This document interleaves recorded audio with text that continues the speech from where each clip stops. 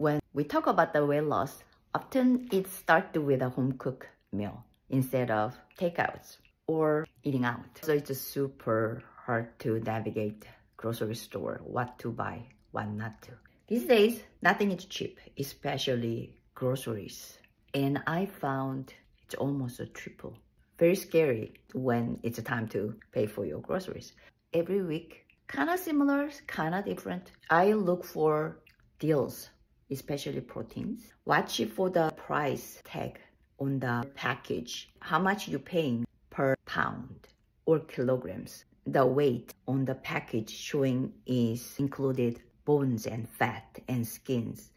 How much is actually edible part. Look for the most is it has to be delicious, because you are not gonna stop at just one meal and that's what you don't want. Also, your family is not following, especially like children, if they don't want to eat whatever you make, it's kind of like, what's the point? It is hard for the person who run the kitchen to continuously doing it. And also, it has to be simple. You don't want to live in the kitchen. You just make, cook, and store. Whenever you need them, you take them out. That is your goal, especially vegetables, because in this plan, it's mostly vegetables and the fruits are the most. I need a lot. So it has to be simpler. In big package, already washed, so I can take them out, put some little bit of a drizzle of a balsamic vinegar in it, or saute on the skillet, and that is done. That'll be great.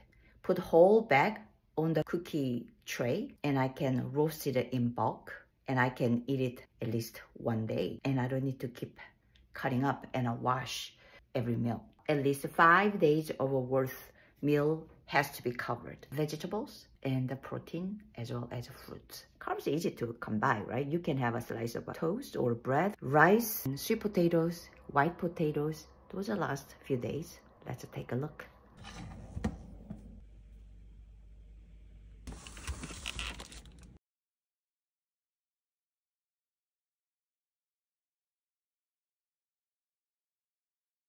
Standing roast, I'm not very good at it.